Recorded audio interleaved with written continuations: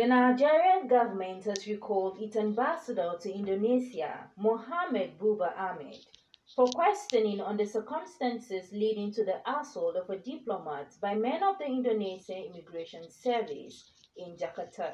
Minister of Foreign Affairs Geoffrey Onyeama, who disclosed this at a news conference in Abuja, said the action contravenes international law as well as the Vienna Conventions governing diplomatic and consular relations between states.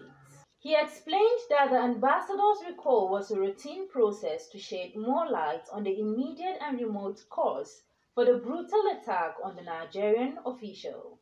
What we have decided to do is to recall for consultations immediately our Nigerian ambassador in Jakarta in Indonesia, and we will have full consultations at the highest level and decide what next steps to take, including a review, of course, of our relations with Indonesia.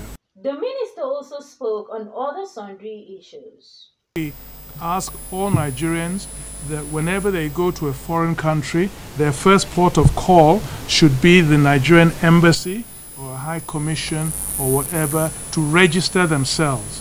You know, unfortunately, a large number of Nigerians do not do that. In fact, they actually do not even want the mission and embassies to know anything about them or where they are. And it's only when there's an issue, we see something in the social media or they get into trouble, then they come, you know, running to the embassies.